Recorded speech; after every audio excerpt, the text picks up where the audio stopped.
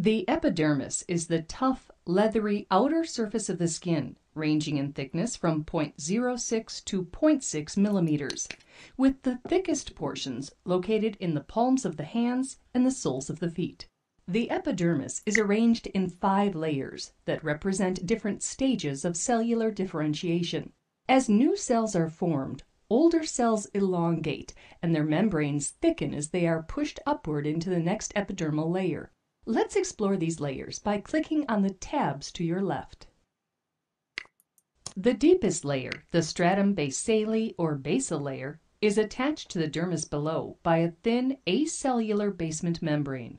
The basement membrane acts as scaffolding for the epidermis and as a selective filter for substances moving between the epidermis and the dermis. The epidermis is avascular, receiving its blood supply through the diffusion of nutrients from the dermis across the semi-permeable basement membrane. The stratum spinosum is the next layer. It consists of several rows of more mature keratinocytes, which appear spiny under a microscope. Just above the stratum spinosum is the stratum granulosum. This layer contains 3 to 5 flattened cell rows with increasing concentrations of keratin.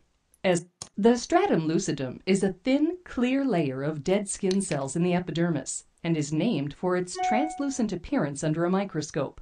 The stratum lucidum is found beneath the stratum corneum in areas where skin is thicker, such as the palms of the hands and soles of the feet. The outermost layer of the epidermis is called the stratum corneum or horny layer.